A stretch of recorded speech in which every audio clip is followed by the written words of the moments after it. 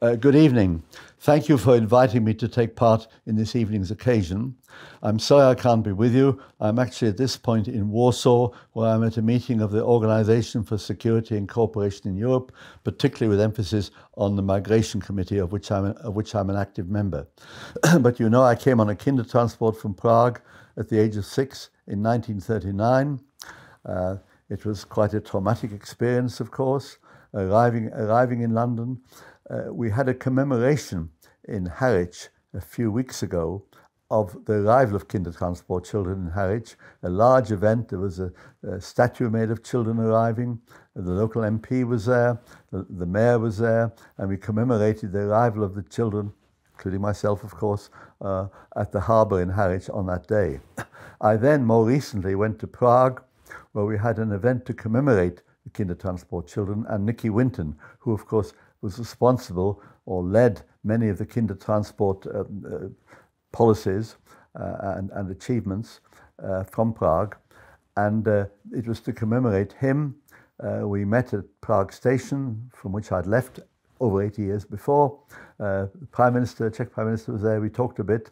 And then many of us went out of Prague to a small village by train, because we were planting trees to commemorate Nicky Winton. And it was a great occasion. Lots of people were there, Bastards and other people, and it was important to commemorate Nicky Winton, and the Czechs responded very well, very positively to this as part of the history. From my arrival in this country, I was interested in politics from an early age, not from the age of 6. I should say I remember my journey. I remember leaving Prague station. My mother was there, anxious, German soldiers with swastikas in the background. The train took a long time, left late at night. The following night we arrived at the Dutch border. The older ones cheered because we were out of reach of the Nazis.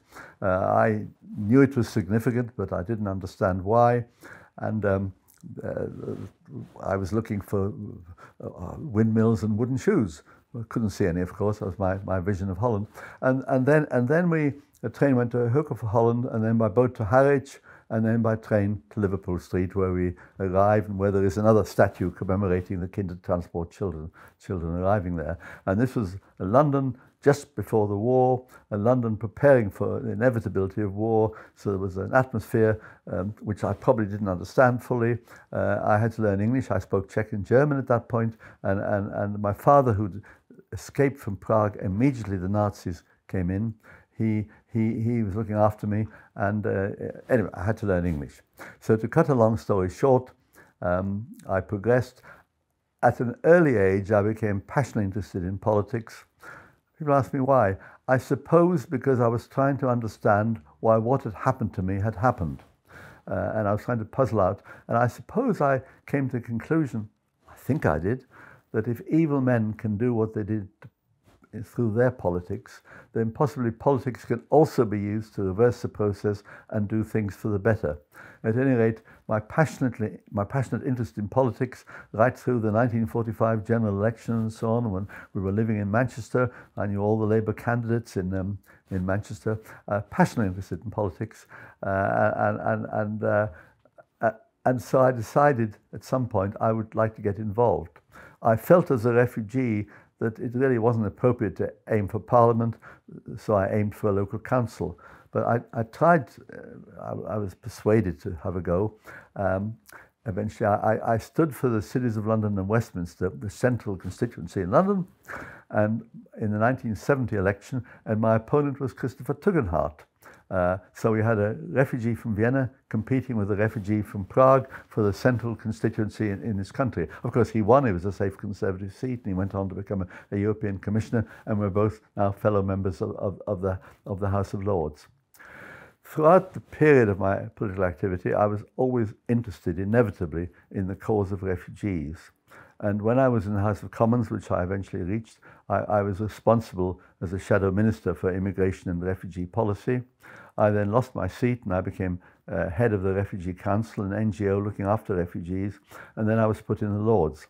If I can come to the more recent position, I was in the Lords when an immigration bill was going through, and at that time the background was the terrible situation in Syria.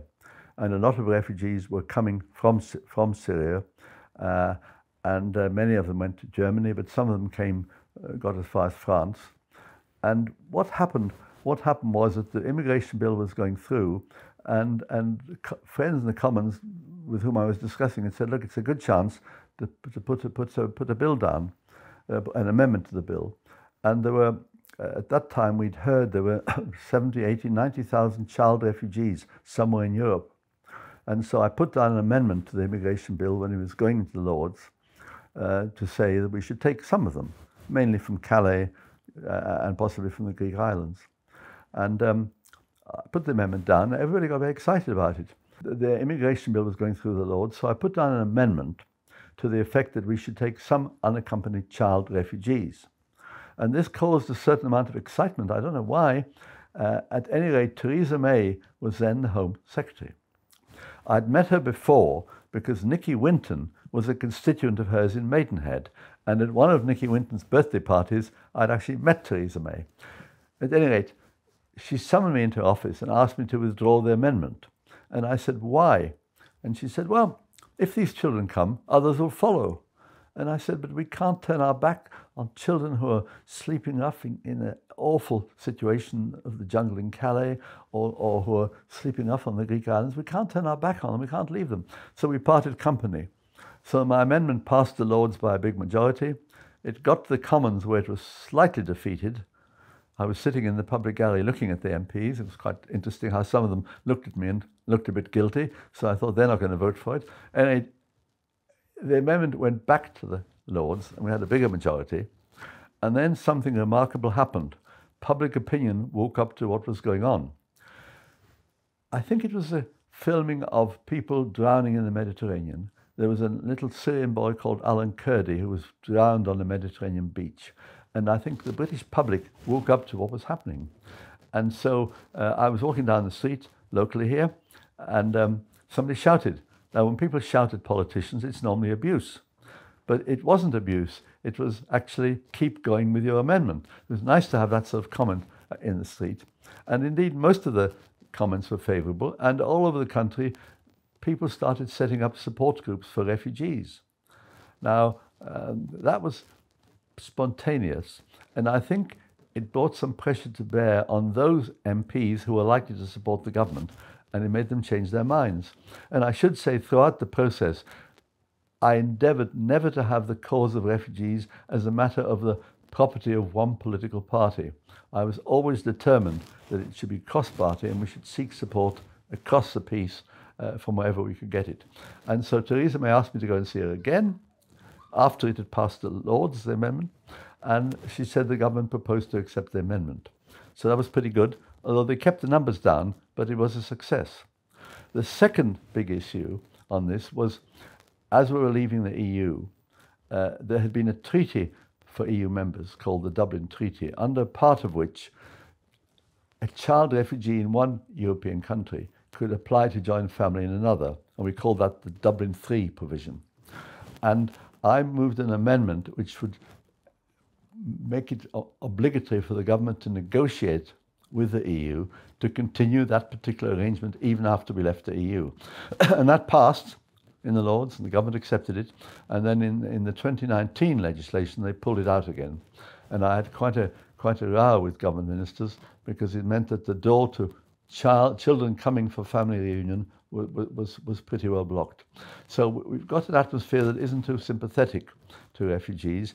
Over the years, I don't remember what it was like in 1939 when I arrived, because I was too young to really understand, the nuances of public opinion and what people thought. But subsequently, there was quite a warm welcome for the Hungarians who fled after the Hungarian uprising, and gradually sympathy became less. And indeed, in other parts of Europe as well, we have seen that sympathy becoming less for refugees. The trouble is that if leading politicians make hostile comments, then that is interpreted in local communities as being opposition, and then local communities are less positive and less responsive. So there's a sort of knock-on effect. If I can go back to Calais for a bit, I've been there several times, and the jungle was partly cleared before I got there. And in the little street, it's all gone now, the people are sleeping under the trees. It's all, in the little street in the middle of the jungle in Calais, there were displays of tear gas canisters and rubber bullets. And I said, what are they for? And they said the then French government was very worried about the activities of the National Front in that part of Calais. And they were determined to be pretty aggressive in clearing the first part of the camp. And I said, but you know, you don't defeat fascism by behaving like the fascists. At any rate, they then cleared the rest of the camp, and so people are now sleeping under the trees. I should make one other comment, though, about my visits to some of these camps. There were some remarkable volunteers, mainly but not exclusively from this country, who go there to work in the camps and support refugees, child refugees and others. And this is a pretty brave effort to go there and live in difficult conditions and to help their fellow human beings. And these people, these young people from Britain, don't get enough praise for what they're doing, giving up a year or two of their lives. There are also some excellent NGOs, voluntary organizations with whom I'm associated, like Safe Passage and so on, who again do a great deal of work for refugees, and they all deserve far more tributes because they work in difficult circumstances and they work well and they work effectively. We've now got the position of the Ukrainian refugees, and there's been a warmer welcome for them than perhaps for some of the other refugees, like those from Afghanistan and Syria. And we can speculate on why that is. Certainly one reason must be that the television cameras have shown us much more of what's going on in Ukraine than we've ever seen from Syria or Afghanistan or the Horn of Africa. So maybe people are more aware of it. Maybe they feel more sympathy with people who are Europeans and who are white Christians. So that also is part of it. But the background is still that there's been opposition to refugees in quite a lot of countries, maybe less for the Ukrainians. In quite a lot of countries, the German elections showed the extreme right-wing party doing well. The Hungarians have been opposed to refugees for a long time. It's been the case in Austria. It's been the case in Italy and in France. So there are right-wing, extreme right-wing political parties in Europe who are taking advantage of the refugee situation and exploiting it for their own political ends. Now, let me just tell you one little story that happened recently. There was I got very much involved, as I have done often, and this is a case of a Ukrainian family. The father is fighting. The mother is in the occupied part or near the occupied part, looking after other members of her family, and the 17-year-old daughter was further west, but still in a war zone. And she'd applied for the visa to come to Britain. We had a host family arranged near Birmingham. The host family had been vetted, so they conformed to all the safeguards. The school had been vetted, the local authority was happy. And yet the government said, no, she can't come, there are not enough safeguarding measures. I thought, this is shocking. What could be more dangerous than a 17-year-old girl in a war zone, so frightened that she locks the door at night because she daren't go out? What could be an example of a more vulnerable human being? And everything, the safeguarding measures were in place. At any rate, I raised it twice in Parliament. I had 2 meetings with the minister, and I said to him, look, what can I do? This is awful. And he was quite sympathetic. Eventually he said, shout at me, shout at me. And with a bit of pressure, the girl was here, and I had a meal with her and the host family just 2 weeks ago. But there are others in the same position, and they also come over. So I'm saying that is an example of where we just got to fight and work for the human rights of these people. I'm going to finish with just one little story. I went to Jordan. There's a refugee camp there called Zaatari. It has 70 to 80,000 people. Physically, it's better than Calais or the Greek islands. It's better because it's got prefab buildings, it's got sanitation, it's got electricity, it's got all that. And I was talking to a young Syrian, about 17 years old. And remember, this camp is about 60 kilometers from the Syrian border. And I said, well, what's your situation? He said, well, I've been to school, finished my school in the camp. That's good. I'm trying to get a job in the camp. I can't. He said, I can't get a job outside the camp. What do I do? And it made me realize that what we have to offer is hope for refugees. because people can, my experience, people can put up with very difficult political circumstances if there is some hope at the end of the line. And it is hope we have to offer. And I believe this country should be more welcoming of refugees because it is hope we can offer them, and we can't take them all, but we should take a handful of them. We're only taking a few anyway. We can take a few more than we're taking now. We are, in order of countries, we're about 17th or 18th in relation to size in Europe, so we're way down the list, but we can give people hope by taking some more of the refugees, particularly child refugees. Hope is the word that matters in that cause, and so that's where I hope you will support it, and I hope you will all talk to your members of parliament and urge them to have a government that will be as sympathetic to refugees as possible. Thank you.